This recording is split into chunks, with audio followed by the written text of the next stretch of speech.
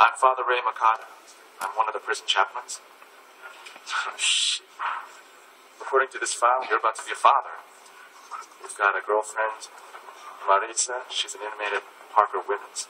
Yeah, we got arrested together. Ain't that sweet? I can arrange for you to be there for the birth. I don't give a shit about shit like that.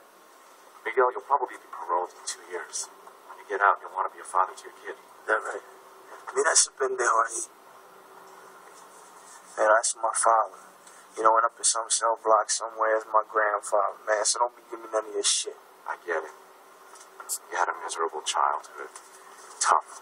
But let me tell you something. You're still responsible for bringing a new life into this world. You are responsible.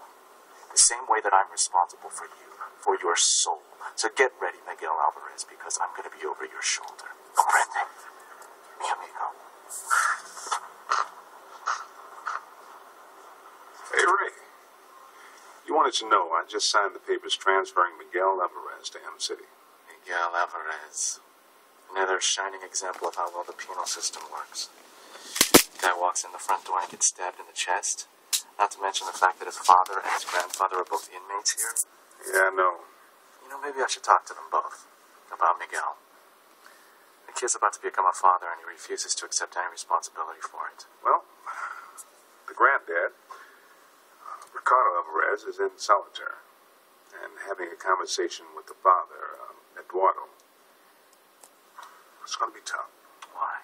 He's belligerent. He has no tongue.